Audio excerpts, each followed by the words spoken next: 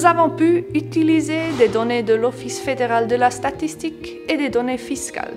Mais la plupart des chiffres sont des chiffres des institutions locales, comme par exemple des tarifs de soins à domicile ou des tarifs des hommes dont on avait besoin pour nos calculs. Pour nous, c'était important que nos calculs soient corrects et transparents.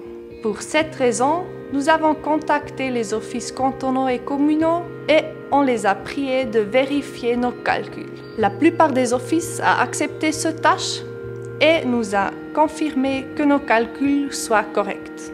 On voulait définir un ménage et transporter-le d'un chef-lieu d'un canton à l'autre pour qu'on puisse examiner comment change sa situation financière d'un domicile à l'autre. Trouver des ménages réels dans tous les chefs-lieux des cantons pour les analyser serait une mission illusoire.